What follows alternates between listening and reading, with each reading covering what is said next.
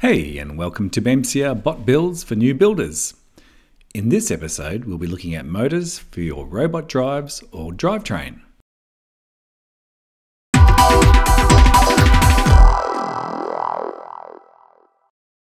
The drivetrain is just a way of describing all the components that form the drive system, such as motors, gearboxes, and shafts. In combat robots, the drivetrain does more than just move the robot. It also is used to steer your robot. Combat robots don't normally use the type of steering you would find in a car, such as rack and pinion, but instead use motors on each side of the robot to steer in what is called tank steering.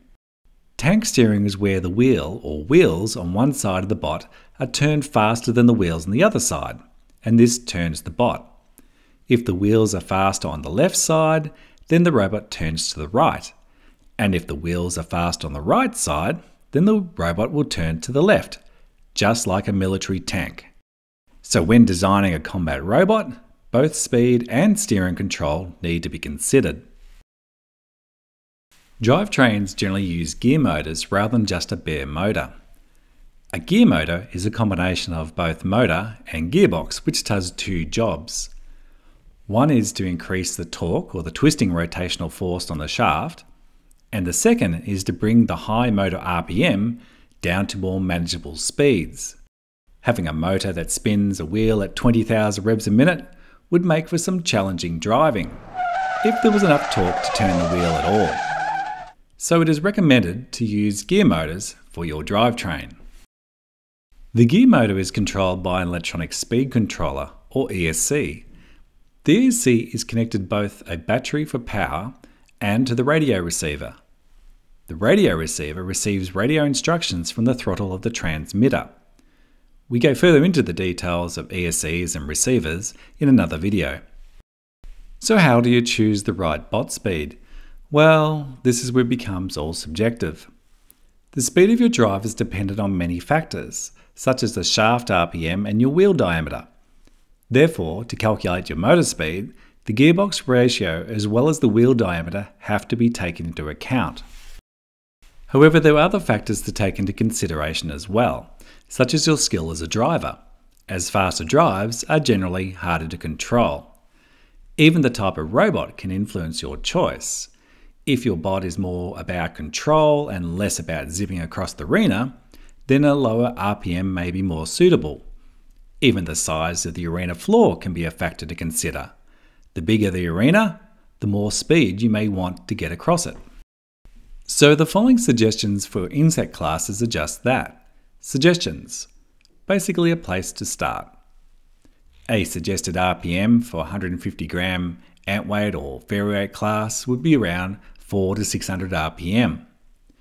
A suggested RPM for a 3 pound Beetleweight class though would be around 500 to 1000 RPM. Just remember that these are just starter guides.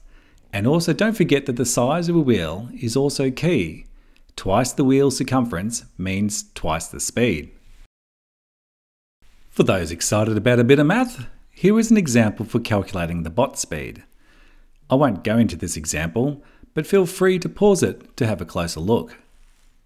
The calculations are for a Beetleweight and uses a gear motor that is rated to 800 RPM at 12 volts.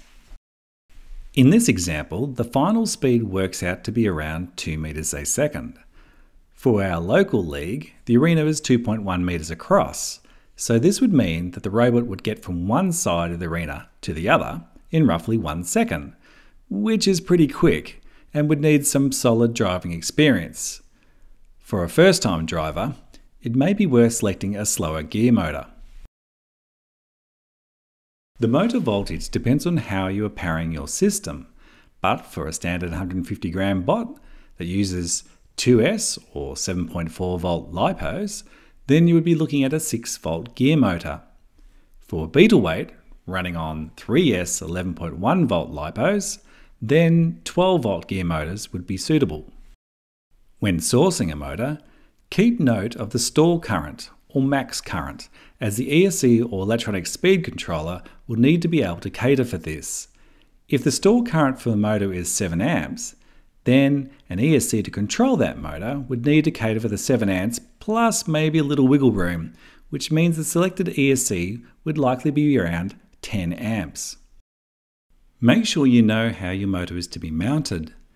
There are a number of different options here, and 3 of those include bolting the motors into the side of the wall, using specialised off-the-shelf holders,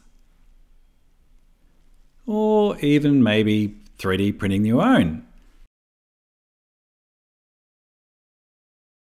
When purchasing a gear motor, it is always wise to consider how you're going to connect the wheel to the shaft, and there are many mechanisms. 2 possible ways include firstly clamping directly onto the D shaft, which is more for the 150 gram class, and secondly, using grub screws that are tightened to hold the wheel to the shaft. Be aware that there are many other mechanisms, especially for the bigger weight classes. Historically in combat robotics, brushed motors have been seen as simple, cheap, and a very reliable option. However, they are slower and heavier than their brushless counterparts.